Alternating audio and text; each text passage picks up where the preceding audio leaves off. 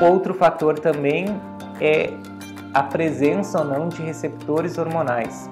Quais são esses receptores? Receptores de estrogênio e progesterona. A mulher, ela tem hormônios, e os hormônios, para serem ativos em determinado local, eles têm que ser ligados ao receptor da célula, e esse receptor da célula é que vai fazer com que o DNA se modifique para fazer a função daquela célula ser modificada pelo hormônio. Ou seja, na mama, por exemplo, no período pré-menstrual, você provavelmente já percebeu que a mama fica um pouco mais inchada, um pouco mais dolorida, parece que ela cresce um pouco, e essa é a ação do hormônio dentro da mama se preparando para uma futura gravidez. Já na gravidez, essa mama aumenta mais ainda. Ela deixa de ter muitas vezes espaços onde tinha gordura e essa mama está completamente preenchida por glândulas mamárias que futuramente vão produzir leite.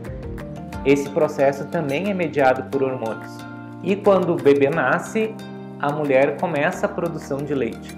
E essa produção de leite também é mediada por alguns hormônios. E para os hormônios funcionarem, eles têm que ser ligados dentro da célula através de um receptor. Então nós temos aqui, por exemplo, uma molécula de estrogênio que se liga ao seu receptor que está dentro no núcleo, e esse receptor transmite informações ao DNA para esse DNA modificar a função dessa célula. Os cânceres também têm receptores hormonais, e no caso dos receptores hormonais do câncer, esses receptores estimulam a essa célula a se multiplicar.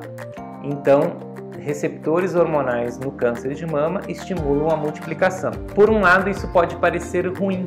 Então, se tem hormônios, esse câncer vai se multiplicar mais rápido. Por outro lado, os tumores que têm receptores hormonais, eles têm um melhor prognóstico do que aqueles que não têm. Por quê? Porque aqueles que não têm, essa célula se modificou tanto que nem responder a hormônios ela não responde mais.